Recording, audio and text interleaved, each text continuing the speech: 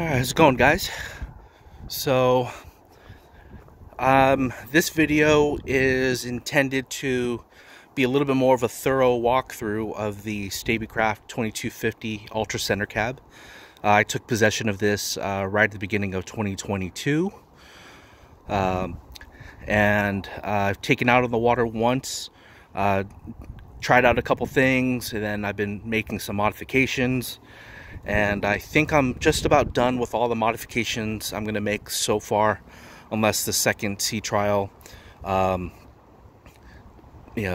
comes up there that I need to adjust or make improvements on. So I wanted to use this, make this video so that it's a little more thorough walkthrough, and gives everyone an idea who was interested in buying a 2250 what to expect. Maybe some questions that they have that maybe forums or Facebook pages have a hard time searching them to get answers. Maybe I can help, because I probably have those same questions as well, and I'll try to do my best to answer some that I have had in the past, and then obviously you guys can comment in the comment section, and then I'll try to get back to you. So so again, like I said, this is a 2021 Stabicraft 2250 UltraCenter Cab. This is the stage 2 paint. So you see here, paint goes all the way down to the water line here. Stage 1 would just be the belt section there. Stage 0, none of this would be painted, and then just this cabin top would be painted there. So that's so this is a stage 2 paint job. It's got the 18-inch Garmin Phantom radar. This has got the offshore on the offshore package. I believe it comes with the radar mount, and the radar mount's kind of parallel to this roof line. This roof line is kind of swept forward a little bit. So what I did was I added a 4-degree wedge to it. So you can see here, you can see how the radar is slightly kind of tilted upwards relative to the roof line. And that's hopefully to make it a little make the radar a little bit better as I'm using it, in terms of the beam and how it shoots off the radar, and maybe get better coverage as I'm running the boat. So I'm using a 2018 F-150. This is a V6. The rating on it says 9,000 pound tow rating. This is probably max what I would probably use to tow something like this. The boat probably weighs close to 5,000 pounds, and then with the trailer, it's probably pushing 7, if I had to guess. So if you use the 20% rule, I'm probably right there in terms of max for this for this truck. To be quite honest, I'd probably be more comfortable in a 250, but given where I travel, how I use this, I don't do a whole lot of hills. It's a lot of flat, so I think this truck's gonna do just fine. Sitting on an easy loader trailer, tandem disc brakes on all 4 wheels, oil bath, bearings, surge brake. I might do electric over hydraulic. We'll see if I decide to go that route with the trailer. I got the spare there with the winch. I opted with the side bunks just to make it easier to guide the boat in.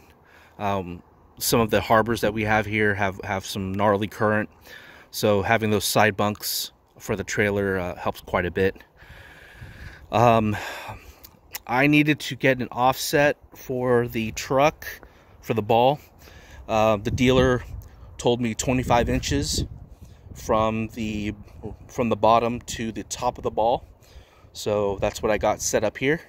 And that keeps the trailer just about parallel. So the dealer was spot on there. So if you guys were wondering, at least for this particular setup, you're going to need a 25-inch from floor to top of the ball. You're going to need that much height there. So you might need an offset depending on what kind of truck you have. In my case, I actually had to go up, as shown there. All right, so that's what the starboard side looks like. The navigation lights are all midship right there. So green on the right, red on the left. You got 3 cleats. You got one at the transom, one midship, and then one near the bow. I did not powder coat the rails. I did opt for the winch as well as the trolling, electric trolling Minn Kota bracket. So if ever I decided to want that, I got it. Otherwise, I can probably use it for something else. I can use it for, I could put a light there. I could put something, cooler. I don't know. Or just leave it as is. Sorry, it's a little darker on this side just from the angle. But so that's what this looks like here, kind of walking around. I've taken this boat once already out to the water. I needed to make a few adjustments, which I'll probably talk about a little bit later. But I'll probably take it out again this weekend. Make sure all the adjustments I made are working well. So that's what the logo looks like, Stabicraft. So you got 2 rub rails. You got one here and you got one here on the lower end. Just to be forewarned, these are only adhesive backed. That kind of sucks. So you can see here, it's kind of peeling. And I gotta do something about it. Maybe add some more 3M adhesive. This one here is also adhesive backed, so we'll see how long that lasts. That rub rail spans the entire length of the boat. So we'll see how that works. So there's the rub rail. So I got the swim step ladder on the port side, and then the little opening there. I got the Lenco trim tabs. These are where all the exhaust would be. Water line is right about here. So these are above the water line. So this one here is for the deck bilge. This one here is for the live well. I opted for the Honda 250 right there, 9.9 kicker. I got it sitting in a bath because I live in an area where I have low water pressure, and so in order to flush it the way I want to flush it, I got to put it in one of these big tubs. So I was about to run the motors, but I decided to do this video, show some people what this thing looks like. If I ever need to put another bilge pump, I'll probably cut it right here on this side. So on this particular model, the gas is right there on the starboard side, so if anyone was interested.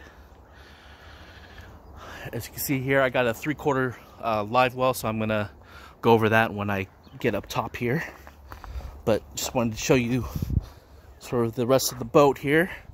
I got my antenna sitting on top there. It's in the down position right now, but it's up there.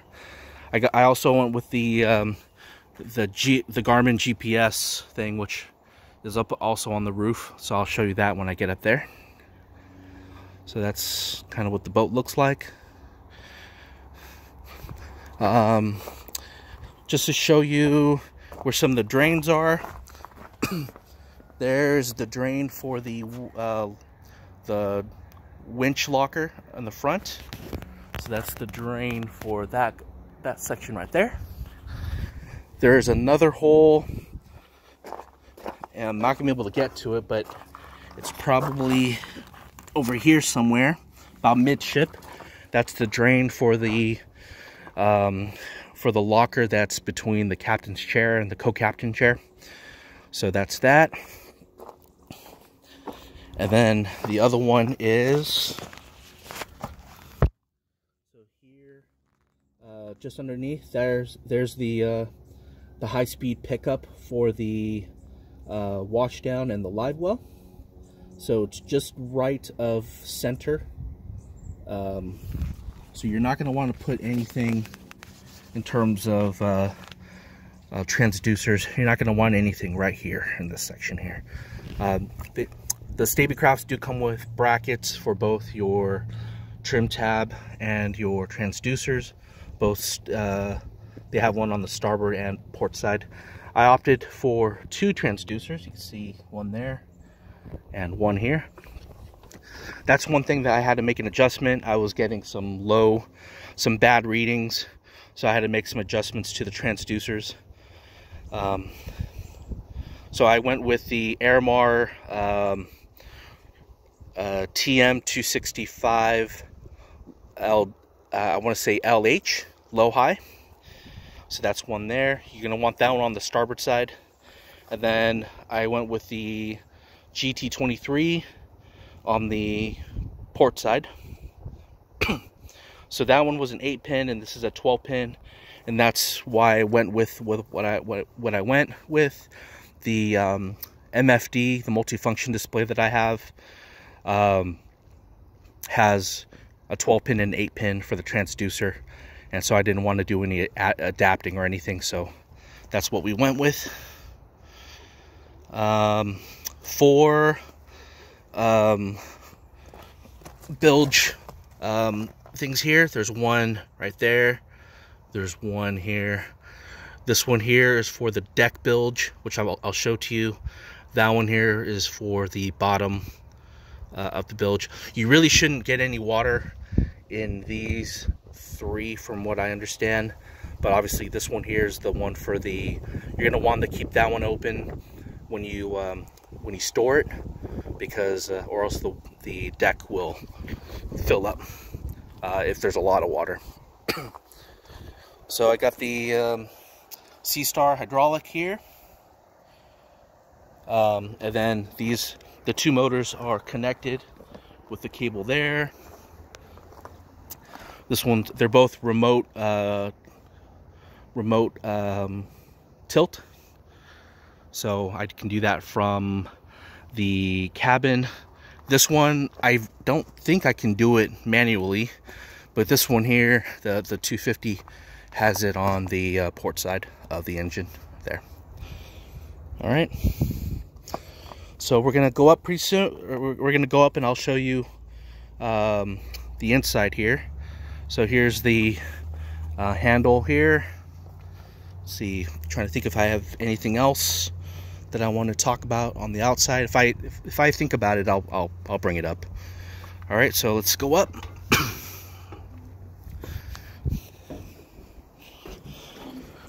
All right, we'll start in the back. So I did go with the 3/4 inch, 3/4 live well, or fish box. Usually it's just half of it, or less than half of it. So that's just because I wanted a large live well, for one, because I did convert this into a live well. So one thing that I noticed here already is it's really tight here, and when these things heat up, they expand, and then it makes opening these things a challenge. So you can see here, it's real tight. So it's something I gotta maybe fix. I might need to take these off and cut them a little bit better. So that's the 3/4 live fish box. So modification I did was I put that live well spray there, and then I'm still working on this. That's for the live well drain. See there. So not sure if that's gonna be enough of an outlet. If I need to drill another hole to have a bigger drain, I'll probably do it here, have it come off from underneath there, and then out through hole. So that's what the 3/4 live well fish box looks like. In terms of size, I've yet to calculate the volume, but here's a 40-inch ruler here. So that's 40 plus another, I don't know, call it another 10 inches. So call it 50 inches across. And let's do it this way. By 16 inches deep or high, and then call it 16 inches deep, something like that. So that gives you a good approximation of what it is. I'll calculate the volume later. I'm curious to see what the actual volume of that is. So that's what the fish box looks like.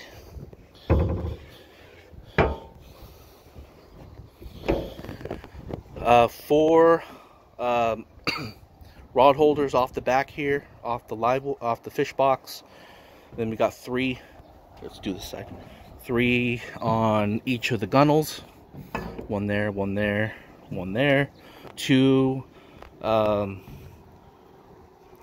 holders on both sides, both port and starboard. I've already mounted the Canon mount there, so that swivels, and then I basically just drilled and put the big fender washers there from underneath. I also cut this C deck so that this would look nice and flush. You can see there, that's kind of what it looks like. So this one here goes straight back. This one goes more like 45, and then this one here goes straight out 90 degrees. So that's what it looks like. Battery compartment, I got two. Just hold on 1 second, I'll open this up. There, two battery compartments there. I got it on a trickle charger right now. Pretty decent size. I might opt for a lithium battery. We'll see.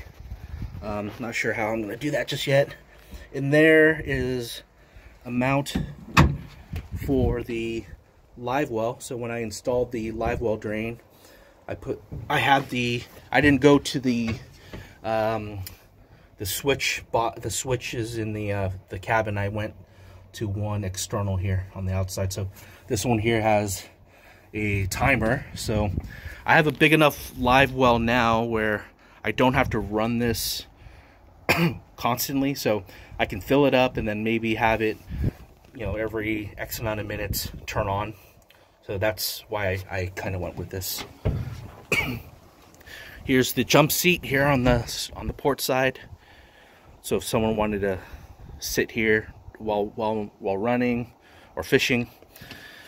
Here's the gunnel here. So I actually put some C decking in here just to, you know, so it's not on metal. Then here's my ropes, 1/2-inch ropes. So pretty deep. This is about 7 inches, I want to say. Let's see. Well, can't really see it, but I believe it was 7 inches. 7-8 inches. So that's what the starboard side looks like. Washdown is on this side here, and the washdown pump is in there. Okay, so that's what that looks like. You got your battery switch there, and then the Maxwell winch circuit breaker there. All right.